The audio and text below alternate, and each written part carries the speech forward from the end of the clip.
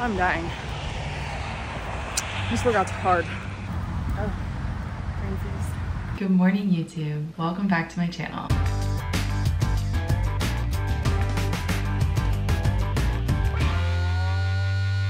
My name is Caitlin. I am an entrepreneur, marathon runner. Today I am taking you guys through a day in my life while training for the 2024 Boston Marathon. Today is Saturday, March 2nd. In 2 days I'll be 6 weeks out from Boston.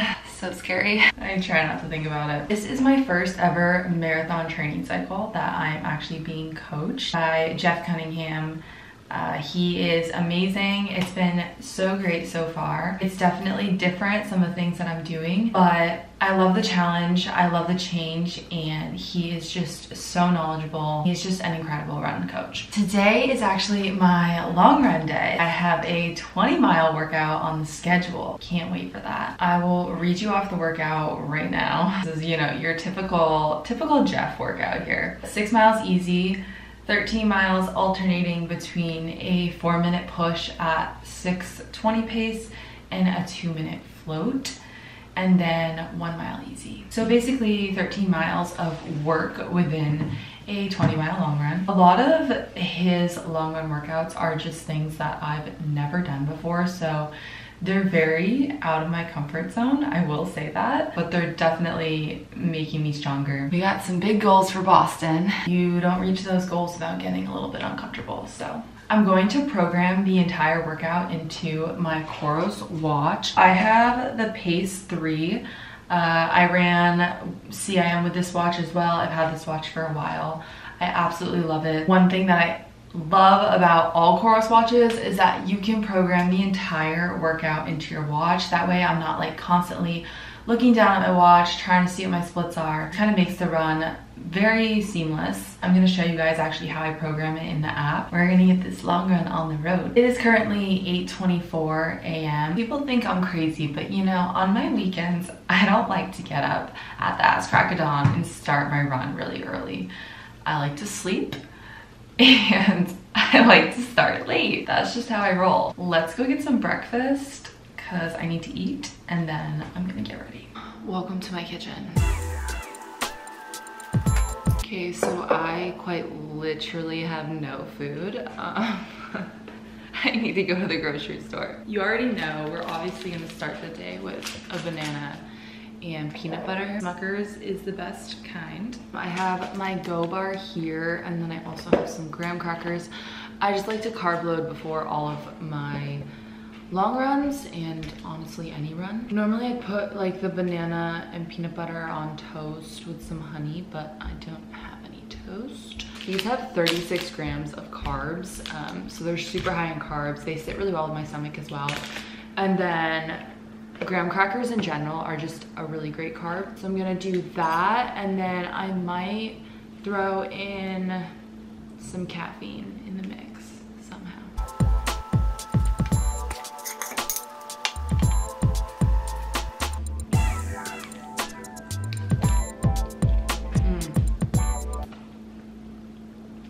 They're so good. Honestly, this is what gets me out of bed in the morning when I don't want to run.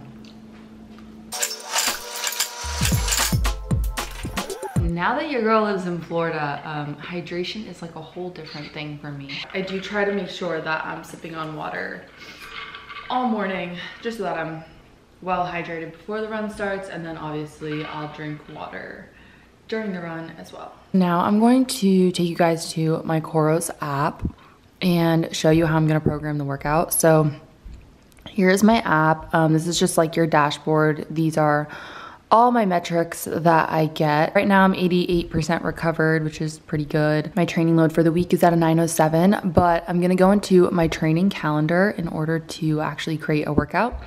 So today's Saturday, I'm just going to add and go to create workout. It's super easy to do this. So I'm just gonna go to run. You can actually like title it what you want. So I'm gonna say long run workout. I'm going to add a description. So first I'm gonna add a warm up, and I'm gonna do it, instead of time, I'm gonna do it for distance. And my target distance is going to be 6 miles because I have 6 miles easy. So I'm gonna do that. Intensity type, I'm just not gonna set it for this just because it is a warm up. So I'm not gonna set it and I'm going to save. And then that's the warm up. So now I'm going to add another portion and I'm doing 4 minutes on, 2 minutes float. So I'm gonna do a repeat workout over here. For my training, I'm going to have a target time of 4 minutes. And at an intensity type, I'm going to switch this to pace. And I'm gonna change the pace range just to make sure that my watch tells me if I'm staying on pace. My goal pace is a 6:20. I'm gonna set it between 6:10 and 6:45 just so that my watch isn't like freaking out at me every single second if I go slightly faster or slower than the 6:20. 6:20 is just kind of like my range. I'm gonna save that. My second one is my rest period, or in this case, it's my float. So I'm gonna have a target time of 2 minutes and intensity type. I'm again gonna set it to pace. My coach wants me to keep it between around 7:30. So I'm gonna do from a 7 to 8 minute pace just so that my watch isn't beeping at me too much. So I'm gonna save that there. And then you get to select how many times you wanna repeat this. This is gonna be 13 miles of this. So I did the math out. That would be around 15 repeats. And I'm gonna add one more section for my cool down. And my cool down, I'm going to, instead of having a target time, it's gonna be a distance. And it is a 1 mile cool down, so that is all good.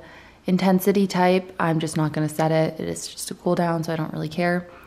And then hit save. You can see here, I have my warm up of 6 miles, my repeats going on, 4 minutes on, 2 minute flow, and then my cool down. So this is the workout and I'm going to save it. Now it is on my app for today. So when I go into my watch today, I'll show you guys later, but it will pop up right on my watch and it will ask me if I want to start the workout for the day. And I will hit yes and we will start the workout. It's now 9:19, so I gotta leave soon. High today is like 75, whatever.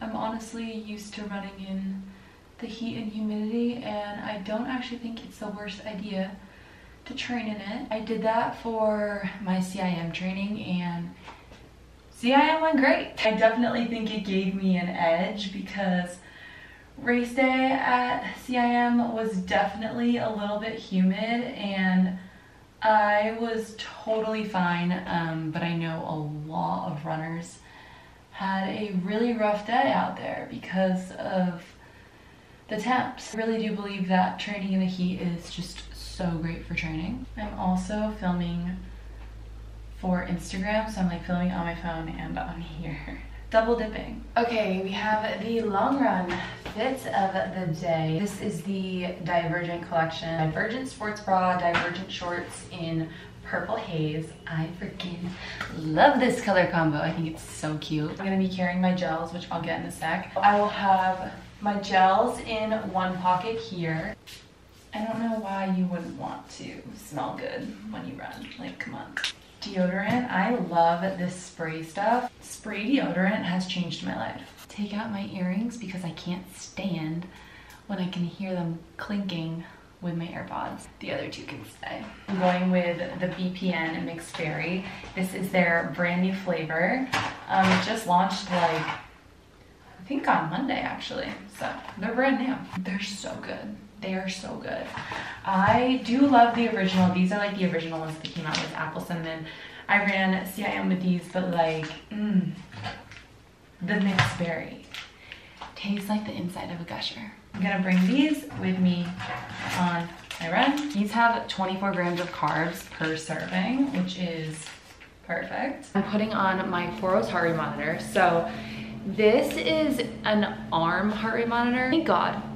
Because no one wants to be wearing one around your chest. That's so uncomfortable. It's so comfortable, I honestly forget that it's even on when I'm running. I know you do not need a Coros watch to have the heart rate monitor. So this actually connects via Bluetooth. It doesn't matter what watch you have. You can have a Garmin or whatever watch you have. It will connect via Bluetooth. Obviously, you should still have a Coros. kind of cute, making me feel like a true runner. I also am going to bring my Coros Pod 2. This will be attached to my shoe. Basically just tracks your stride. It gives you your instantaneous pace at any given moment, so there's no sort of lag on your watch if I'm trying to look at the pace, which will be super helpful for today's speed workout because I'm trying to hit specific paces. Then I have my AirPods. We're gonna be jamming a country the whole time. I'm just gonna bring this huge thing. I always just stash my water in a bush and basically keep coming back for it, which isn't always ideal, honestly, but like, what are you gonna do?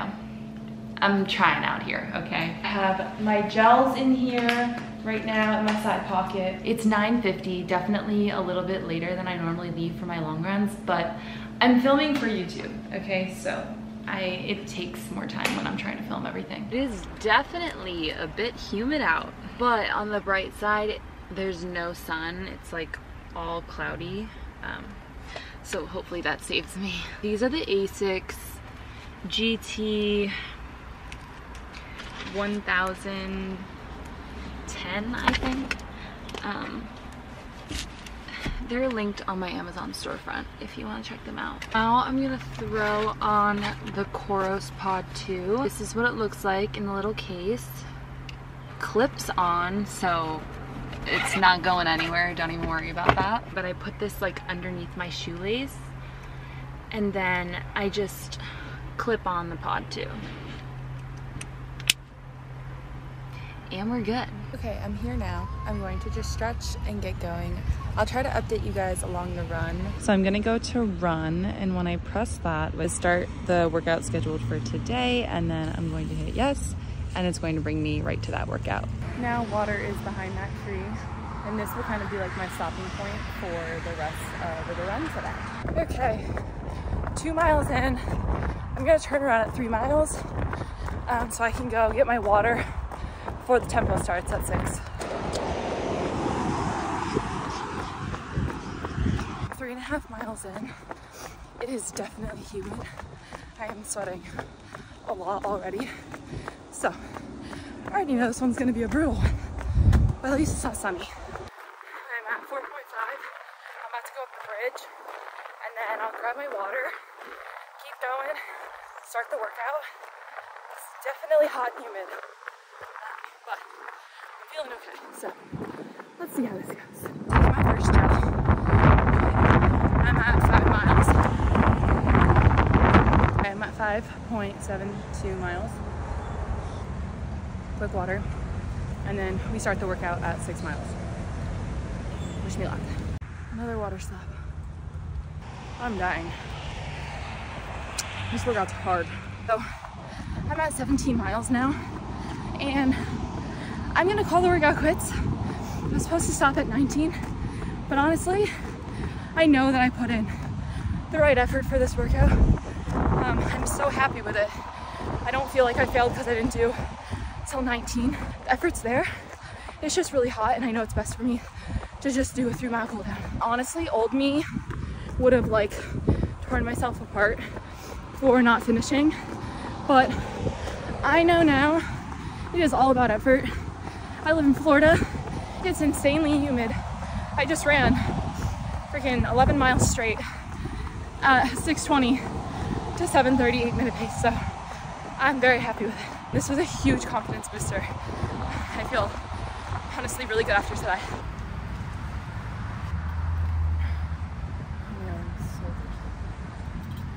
I'm gonna go get more water in Subway.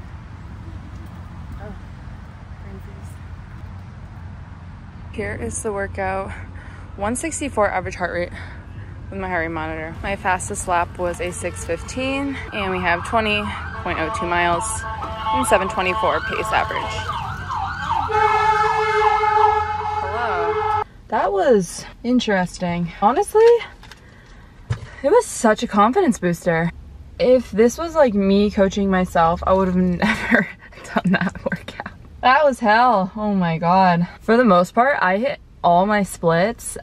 Towards the beginning, I was like a little more conservative. I actually just can't believe that I ripped that one out my ass. It's funny because like, I feel like when it comes to the race, I just rip it.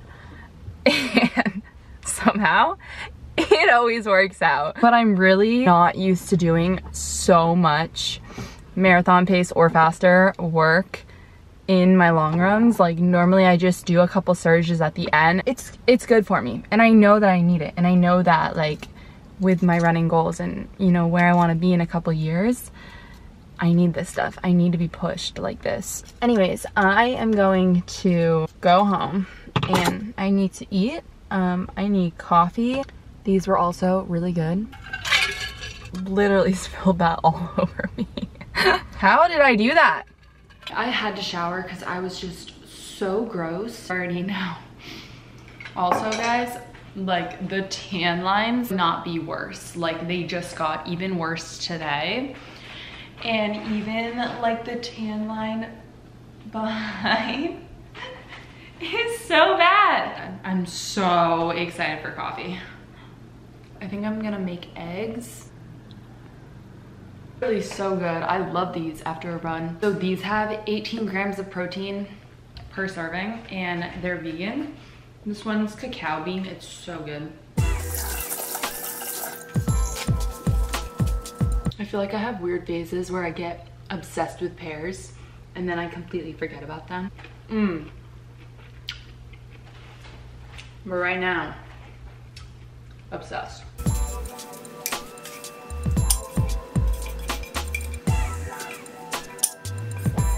I'm going to show you how to make the best coffee you've ever had. I perfected the way that I make my coffee. We're gonna get ice first. About half a cup of ice. Now I'm gonna grab my espresso. My apartment complex actually has an espresso machine, so I just go and get like 8 shots of espresso, bring it back here, and then I just put it in the refrigerator so I have it for my iced coffee. Cold espresso. I'm just gonna put about like a shot of espresso. Now I'm gonna fill like up to about here with just water. Just wait, like half espresso, half water. And then I'm gonna grab my brewed coffee. I only use coffee over cardio for all my coffee. I just make like a big batch in my coffee pot. Literally this entire cabinet, oh, you probably can't see, is full of coffee. It's a slight addiction. I just brew the coffee and then I have it for the week. This is just a water bottle full of coffee. This is the new frosted cereal one. It's so good. So then I just pour the rest with regular coffee. And then I leave a little bit of room and then I top it off with oat milk. It is the best coffee you're ever gonna have. And then we just top the rest with oat milk. Stop. It's stunning. With my meal, I'm going to mix up my reds and my greens. And it looks weird. It does look weird. I promise, it tastes so good. I have eggs. If you don't put ketchup on your eggs, I do not trust you. I have the rest of my pear. I already ate my banana because I was starving. I'm gonna pair that with my peanut butter. And then we have all of our beverages. One thing that I try to always do is eat as soon after my runs as possible because I do feel like that really speeds up recovery, especially with long runs. Also going to show you guys a little breakdown of my running summary from my run today on my Coros app, just so you guys can kind of see. I will say that is definitely one of my favorite parts about the Coros watch, is just how easy creating the workout and then just being able to do the workout is.